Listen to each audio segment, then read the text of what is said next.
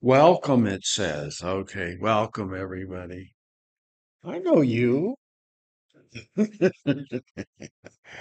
Oh, welcome to the Phoenix Seventh-day Baptist Church. We're a small group, but if you're ever in Phoenix or visiting, stop by and see us. We'd love to have you.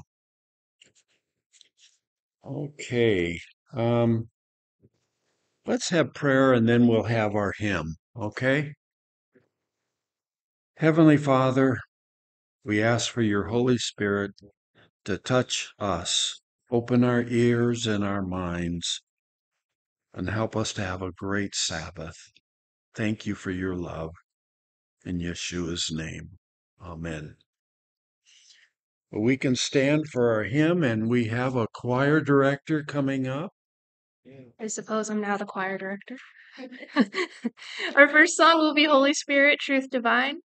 And yeah, like Jay said, please stand as we sing. Lyrics are in the bulletin.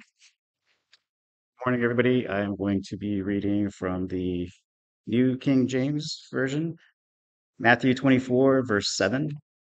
For nation will rise against nation and kingdom against kingdom, and there will be famines, pestilences, and earthquakes in various places. It kind of hits close to home since there's a lot going on in the world. Will you join me for prayer? Heavenly Father, we thank you for bringing us together. We appreciate everything that you've done for us. I ask that you take care of all of our family and friends that may be struggling with life challenges, illnesses. I ask that you be with your church, give them the ability to discern your character from that which is not. Have your followers look to you and not to men of the world to lead them. I ask that the love that you asked us to have for each other shows in all of us. And I pray that you give relief to those that really need it, whether their pain is mental or physical or spiritual. And I pray you continue to be a guiding light for the world. I'm asking this in Jesus' name. Amen.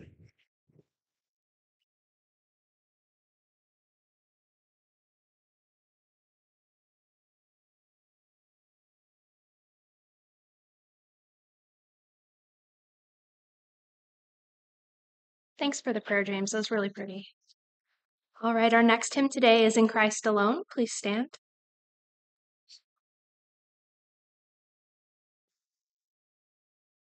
You guys have a great time. I'm glad we have little guys here. Okay. Time seems to have this tricky way of running out. And we have this dangerous habit of twisting warnings into harmless nothing.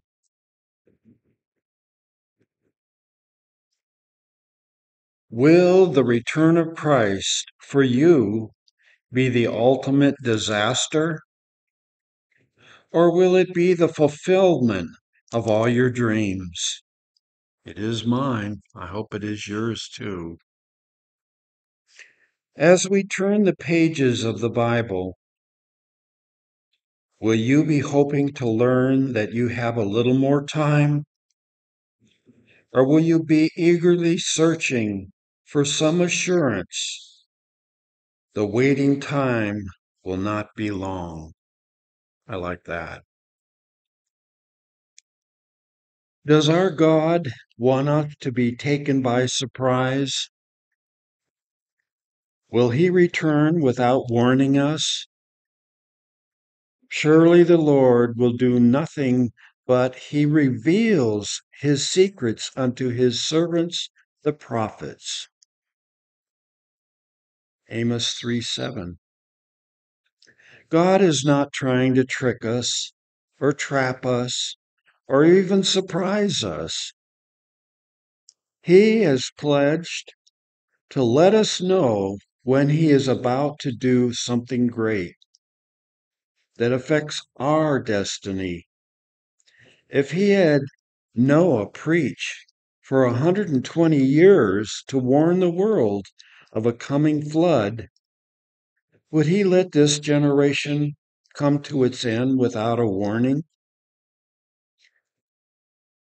We don't have Noah,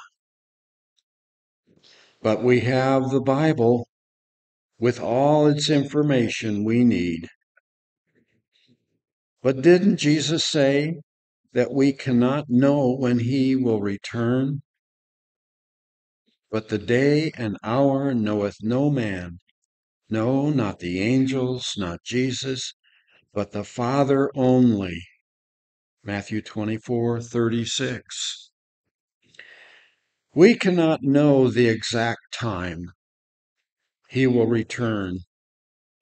I remember years ago, not that long ago, but Elder Kemping in California put up signs, Jesus is coming in 2011. And of course, 2011 came and they said, well, no, it's going to be next year. And it didn't happen. And I remember I was in the Adventist church for 75 years.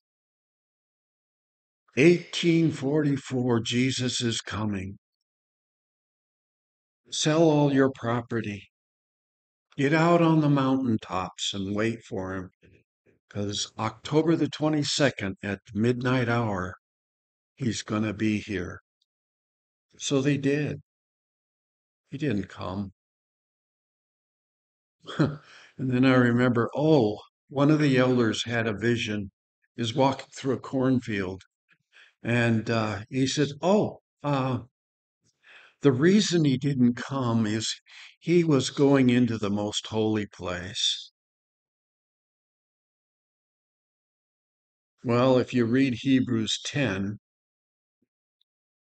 it tells you he went once after he died into the most holy place, beyond the veil. We can't put time when Jesus is going to come. We have to be ready. We cannot know the exact time. We need not to be discouraged by false prophets who set dates for the end of the world. But does that mean we cannot know even when the event is near? What did Jesus say? We cannot know the time, but now learn the prophecy of the fig tree, or the parable. When his branches is yet tender and putting forth leaves, ye know the summer is near. So likewise, when you see all these things, know that it is near, even at the door. You think about what's going on. That was Matthew 24:32 and 33. What is going on right now? We got Russia putting ships around Cuba. That happened a while back. And nation after nation is scared. The United States is scared we're going to have a nuclear war. It can't be much longer. All these things, Jesus in his chapter is speaking of his coming. He gives us numbers of signs that would take place in the world that he is about to return. All these things, to the unbeliever, to the careless, there are warnings that time is short. To those who know and love him, they are happy reminders that he has not forgotten his promise to return. What are some of these things and situations that will exist among the nations? For nation shall rise against nation and kingdom against kingdom. That was our verse 24:7 of Matthew. Is this happening? We are all too aware of the jitterness in different international relations. What did Jesus say about disasters? And there shall be famines and pestilence and earthquakes in different places. Have you heard of any famines lately? Or earthquakes? What about crime? Have we seen any crime lately? It's all over the news. Matthew 24:12. And because iniquity, sin, shall abound, the love of many shall wax cold. What did Jesus say about the task of witnessing to the world? And this gospel of the kingdom shall be preached in all the world for a witness unto all nations, and then shall the end come. Matthew 24:14. And someone says, oh, now I know it will be a long time before Christ returns. People are being born faster than the gospel is being preached. It'll be a long time. I can remember when I was in, I think it was third or fourth grade, and some of the kids were saying, when do you think Jesus is going to come? Now, this is 1950. I said, well, I think 1975, Jesus will be here for sure. Well, 75 is come and gone. Oh, but that kind of thinking can be deceiving. It can be dangerous. Did you ever stop to think what the global network of communications that we have now? God could finish the work of taking the gospel to the whole world almost overnight. The world is wired for it. God had the finishings of his work in mind when he permitted our improvements, our knowledge to increase. Did you know the prophet Daniel predicted this? But thou, O Daniel, shut up the words and seal the book. I wonder what that was written about. I've always thought about that. Even to the end of time, many shall run to and fro, and knowledge shall be increased. You know, maybe a century or so ago, our transportation was that of Abraham's. We were riding horse and buggy, and look what we're riding now. We have advanced in speed that boggles the mind and have knowledge beyond increased. The last century has been a fury of inventions, and our scientists have not just split the atom, but they're tampering with the secrets of life itself. Do you think one moment that God would permit them to go this far if he were not about to call a halt to it all? Surely he must be the very verdict of our Lord's return. You do not always have to, you do not have to be a Bible student to feel what's going on, to know we are living in Earth's final days.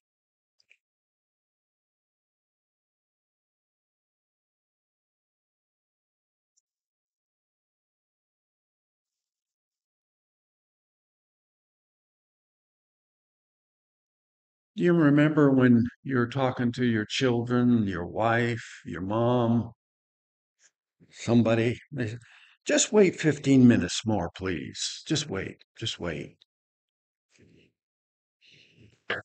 Yes, we are heading towards the day everything stops, toward the moment when Earth's pendulum will suddenly stop in the middle of the swing. This generation, to seems it's doomed. It's afraid, so afraid that the rays of the moon coming up on radar screen could send our defense forces out in a panic, if not into nuclear war. But Jesus didn't say it would be this way. And upon the earth, distress of nations, perplexities, the sea, the waves roaring, men's hearts failing them for fear and for looking after things which are coming upon the earth. Luke 21, 25, and 26. Disasters, fear. This is our generation. You could recognize it anywhere.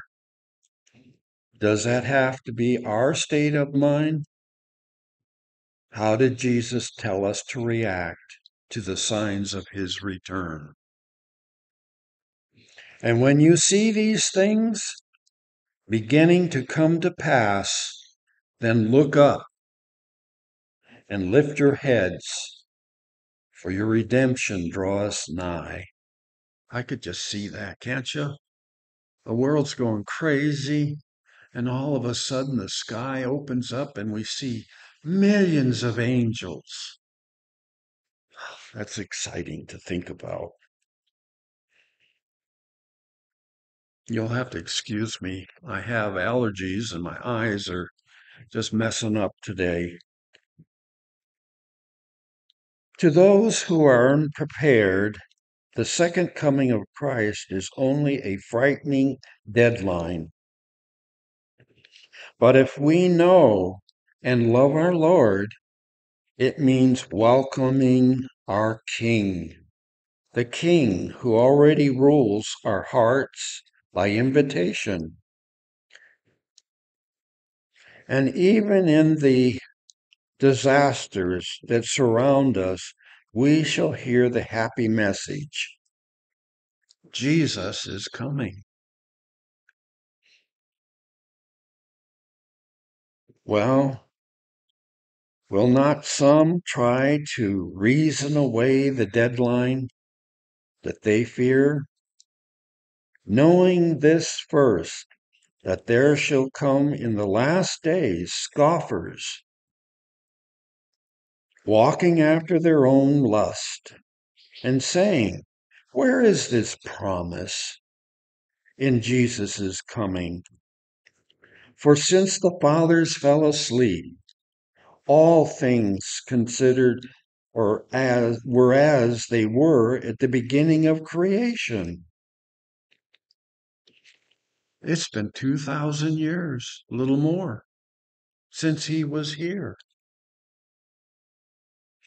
Can't be too much longer. And they're saying nothing is happening yet, so it won't happen. That is their line. But are not we to know the scriptures and see the signs of his coming fulfilled in every side? Are we not in danger too? Are we not in danger of some of the thinking of the scoffers? And take heed, to yourselves, lest at any time your hearts be overcharged with drunkenness, careless, and cares of this life, and so that they will come upon you unaware. For as a snare shall it come on all them that dwell on the face of the whole earth. Therefore watch ye therefore, and pray always, that ye may be accepted and worthy to escape all these things that shall come to pass, and to stand before the Son of God. As a snare, like a trap, it could happen to us, but it doesn't have to be a trap. Not if we're alert. Whether or not we are surprised or whether or not we are prepared depends entirely on our relationship and the reading of the warnings. God isn't playing tricks or trying to trap us, but we play tricks on ourselves. Nothing's happened yet. I've never seen anything happening. It won't happen.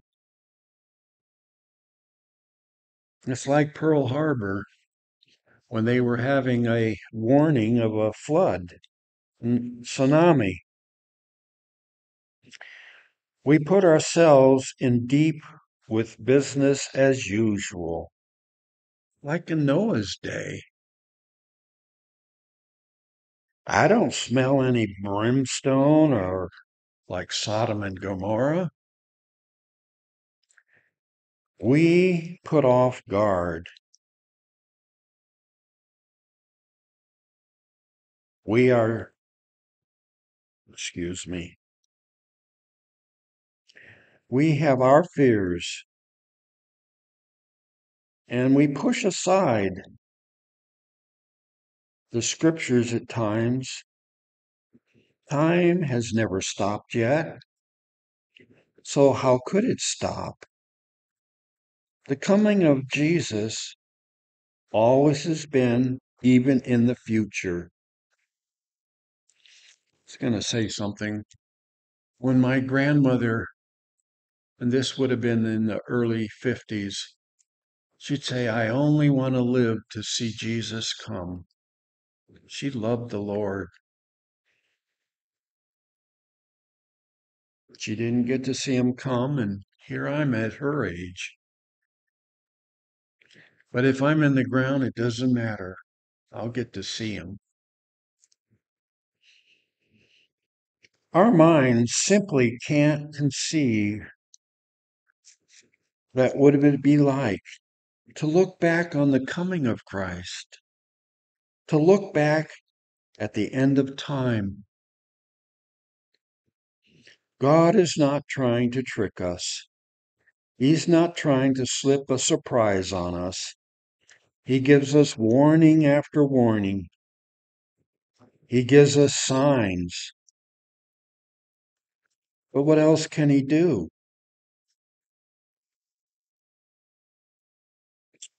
Pearl Harbor was warned and against a dangerous tsunami. For 3 hours and 15 minutes, they sounded the alarm.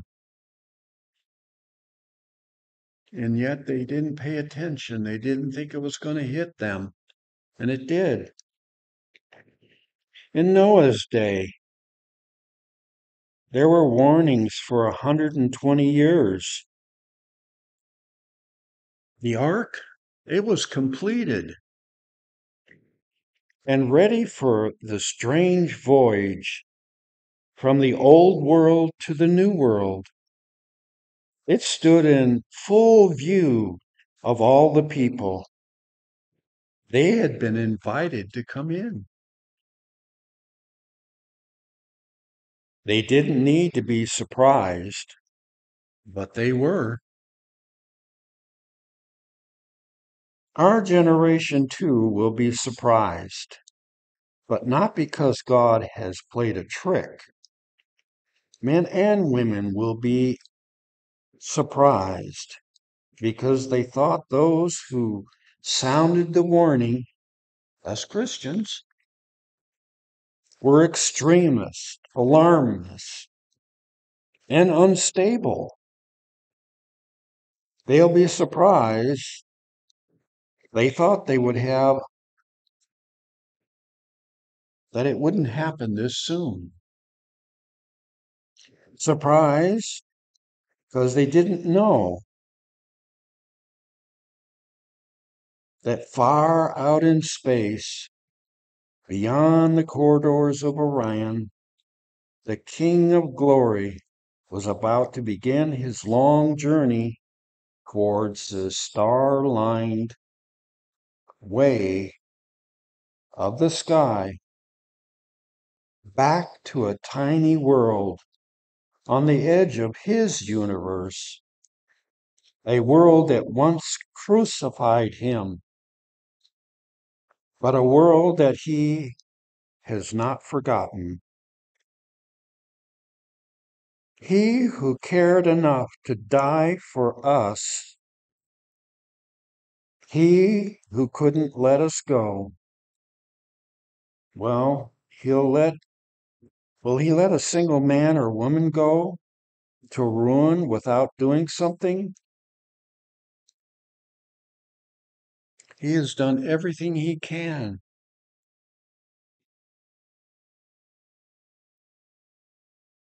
When we get close to our time, when there is only one night, you need to be warned. You need to be reminded of the judgment. You need to be informed. You need to have the facts.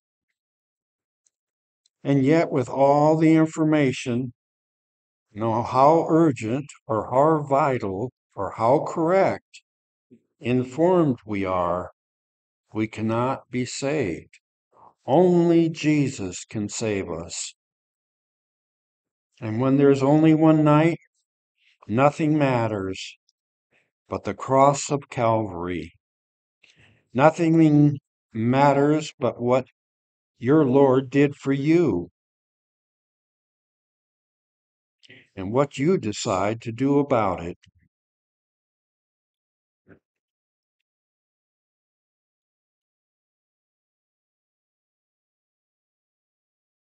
Sorry, I'm so jittery, but can't see. But I love the Lord, and I know you do too. And thank you for listening.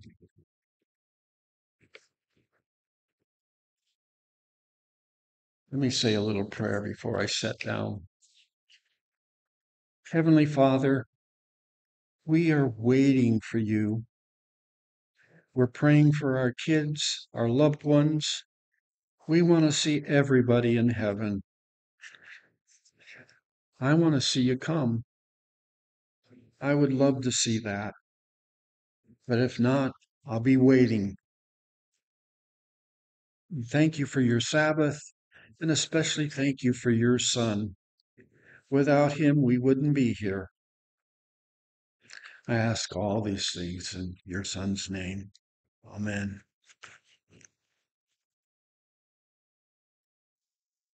Oh, we have another hymn to sing.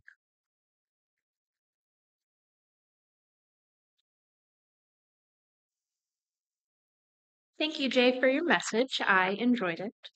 And I think the song here, I believe these were picked by Linda, is very topical. Please stand as we sing Sweet By and By lyrics on the back of your bulletin.